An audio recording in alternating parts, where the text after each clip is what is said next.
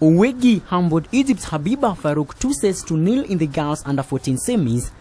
The Kenyan junior started the match on a high note, winning the first set by 6 points to 0 before claiming the second set in a similar margin.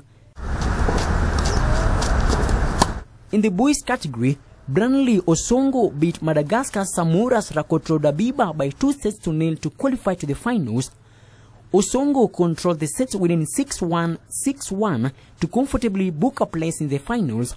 In this tournament, we'll get the first 20 players will participate in the Africa Junior Championships next year, 2018, which will be held somewhere in Southern region. In other boys matches, Hussein El Tawai of Egypt defeated Kahel Shan of Kenya by 2-0 of 6-love and 6-4, while Kenyan Ethan Kipsang lost to his counterpart Hassan Kesi by 2-0. Meanwhile, Rosemary Asuma of Kenya lost to Tanzania's Esther Nakulanke by 2-1 of 6-love, 4-6 and 10-6 in the girls under-14 category.